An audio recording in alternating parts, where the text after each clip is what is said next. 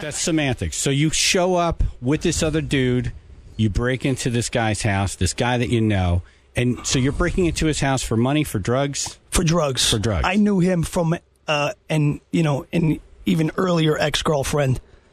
Kenneth Scavati was a... So you knew chances are good this guy's going to have drugs in his house? Well, he was a Vietnam veteran. He lived next door to my ex-girlfriend. This makes the story worse. Now you're robbing the house of a Vietnam veteran, but...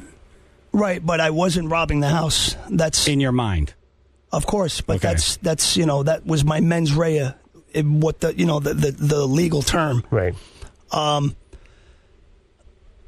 mean, with all of that being said, I take full responsibility for how my actions and my drug addiction. The night ends with a cop dying. Correct. Right. Correct. So you break into the house. Do you find anything? I never got in the house. Okay, you never got... So never got in the house. The window got broken. The window got broken. You never get in the house. Never got in the house. There's a fact in the case that no one really knows. After being shot, I screamed for the guy whose house it was.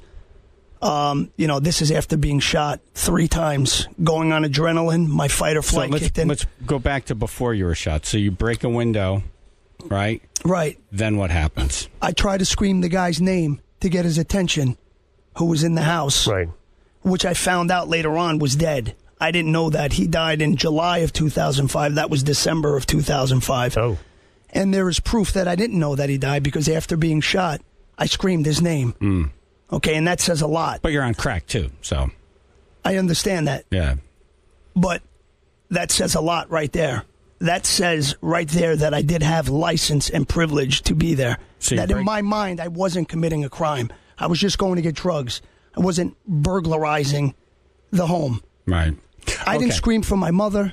I didn't scream for my co-defendant. I didn't scream for God. Yeah. I screamed for the guy who lived in the house. Right. The person who I thought I had the most legitimate shot at getting help in a time when I thought I was going to die. Right. Now, if that but doesn't let's go back to you break the window. Right. And then you hear a voice. Correct. Right. What does the voice say? This was when I was walking away. Okay. I was walking away. The voice said, "Don't move." I was startled. I had smoked crack. It's 5:20 in the morning. A natural and normal reaction would be to see who it is. Yeah, who's this? Never said, "Don't move, police." And even his landlord testified to the fact that he didn't say police. He said, "Don't move." I was startled. I turned around, and I was shot.